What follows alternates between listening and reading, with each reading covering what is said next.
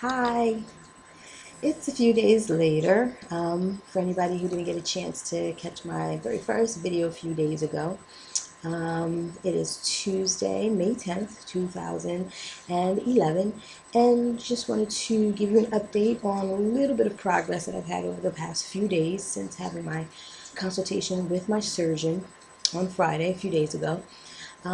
Since Friday, I have been racking my brain trying to find the time to make all of these doctor's appointments. I finally got most of them done today.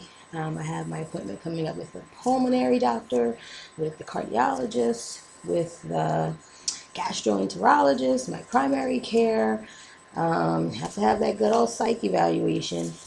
So I've made all those appointments. I've made appointments for all of the ultrasounds I have to have, the EKG, all that good stuff. So I've been making some progress, trying to get things done and knocked out of the way as quickly as I can.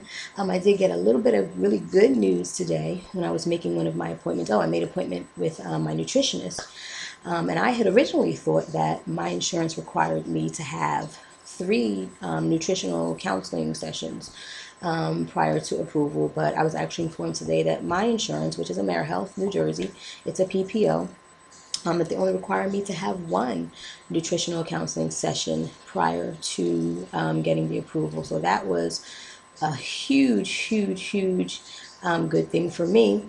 Again, if anybody saw my first video, I'm a school teacher, and so the summertime really is the only time out of the year that I can have the surgery, because it's just not an option for me to miss weeks or days of school to recover after surgery. So summertime is definitely the best option.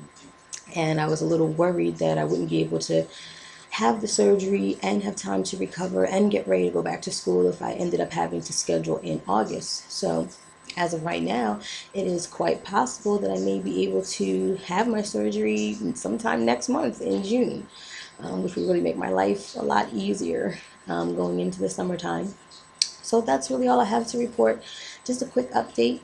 I have my 6-week appointment coming up with the surgeon on June 15th, I think. And so my goal is to have all of my pre-op work, all of my appointments, all of my tests and everything actually done and completed before I go back to the doctor's office. So if you're watching, hold me accountable.